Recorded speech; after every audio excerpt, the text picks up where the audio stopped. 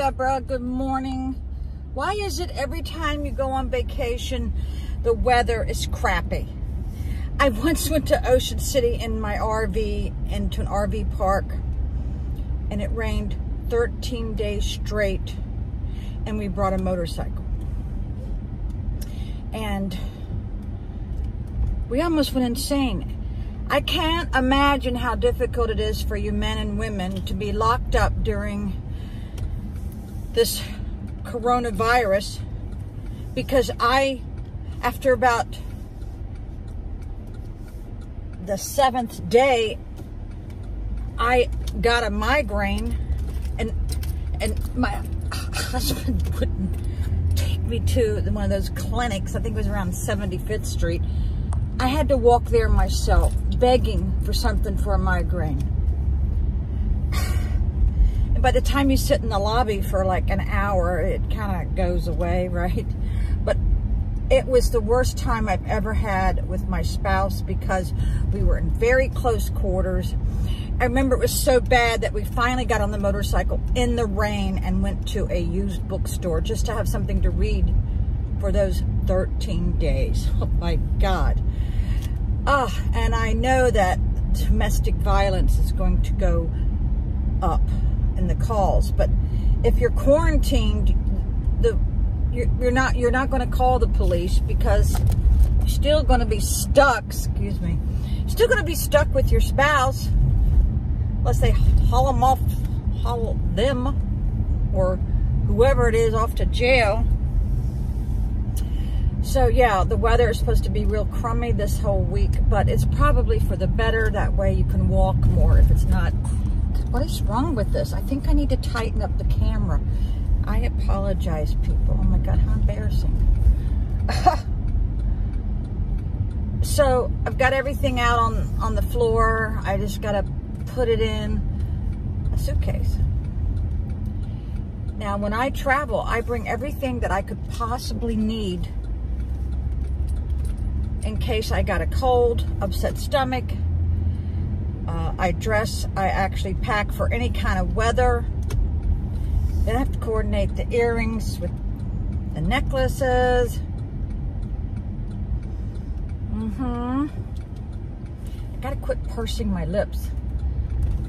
I'm getting wrinkles around the lips. So, need to concentrate on working. Keep your mouth shut at work. Don't say anything. I don't know. Sometimes I think I rub people the wrong way. They think I'm being serious and I'm being funny. You know, that can hurt you a little bit. You know, they don't get my sense of humor. Well, maybe they don't have a sense of humor. Here's a guy that's just going to walk out in traffic. There's a guy here. His tag actually says something like Cat Man, and he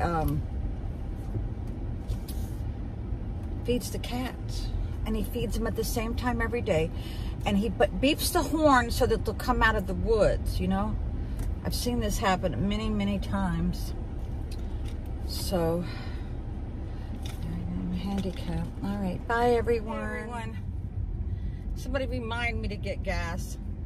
I just went to work without my computerized work badge, so can't really do much. So I only live a couple blocks away. So my manager said, take your time, go back and get it. This is what happens when you don't put your work-related things in one location. I always put it in a see-through bag.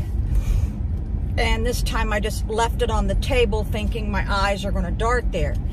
This is why I used to have on my front door, did you have your wallet? Do you have your ID? Do you have your money? Do you have your work badge? Do you have your water? Do you have your car keys?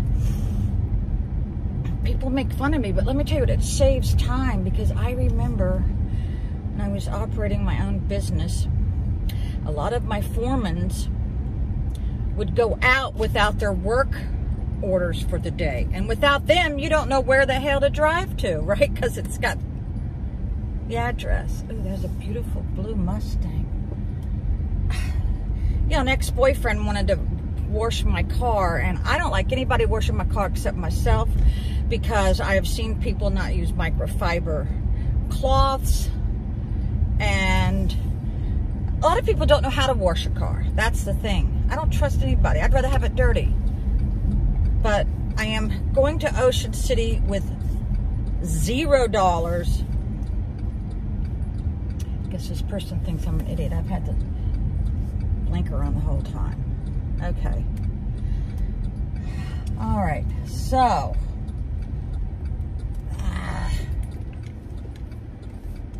these old men get to me that have these marlins on their shirt. They have probably never been on a frickin' boat that goes out into the deep sea to even look for marlin. It's hilarious. Yeah. They've never been on a boat. Yeah. I might be the only single white female that knows how to string ballyhoo for the white and blue marlin. Okay, I'll say goodbye for a minute. I found out that 2 people in town, I was told, have the coronavirus. I haven't heard a word about it, and I work in a pharmacy. You think I would be the first to know?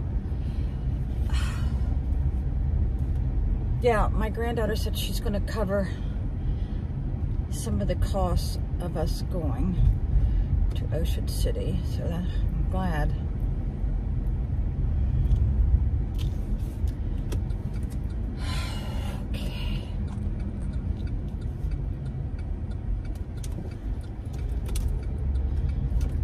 Yeah, I heard the Wendy's burned down last night. Oh my God.